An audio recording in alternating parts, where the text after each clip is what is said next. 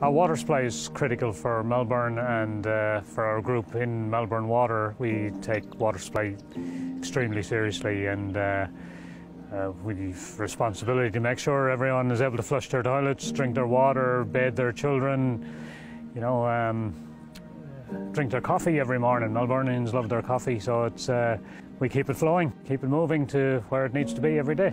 This is Upper Yarra Reservoir, critical in Melbourne. It's one of our major harvesting reservoirs, and it's also an area through which our biggest reservoir feeds water in here to Upper Yarra, and between both of them they feed quite a volume of Melbourne's water.